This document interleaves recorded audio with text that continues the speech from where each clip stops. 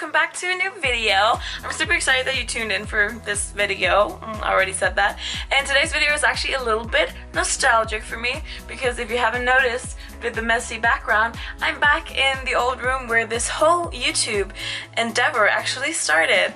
And that's really exciting because I'm house sitting for my parents, so I'm back at my parents' place. Really exciting. So today's makeup look has actually something to do with my Celeste bag, my makeup subscription box that I'm getting every month. And the only way it has to do with that subscription, I can't speak today.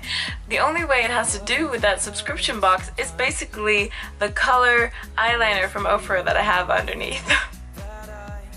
Amazing. But I actually thought this look was really nice. I'm going to Legoland right now and actually have to drive right now. So I thought I would do this look. It's heavy, it's pop of color, it's glam, it's amazing. The lighting is a little bit off because there's a lot of light coming to my face, so I look extra pale. But I am very pale, so if I look extra pale, it's because I'm extra pale. I know what I'm saying. So if you're wondering what makeup look I'm wearing in my Celeste bag unboxing of April, it must be April, we're in April right now, then it's this look because I'm filming that unboxing first review, first impression, first review video in literally when I come home from Legoland. So I hope you enjoyed this tutorial. I am going to time-lapse, fast-forward the face part, but gonna show you what products I'm using, and then I'm gonna go more in depth with the eyes part. I hope you enjoy, and once again, if you've seen some of my other videos, you know that I'm using the Morphe palettes, or you don't know that, but I am using the Morphe palettes, and you know they don't have names in them, so I have to point, and I hope if you have these Morphe palettes, it's the 35OS, the shimmer, and the 35OM for matte palette. And if you're using these palettes, hopefully you can figure out what colors I'm using, or if you have these palettes, just by me pointing. Otherwise, you can Google Morphe 35O palettes, but probably write shimmer and matte because you can get a palette that's these two mixed together, and I have them separately. But yeah, I hope you enjoy this video. Live it up, live it up, live it up, live it up.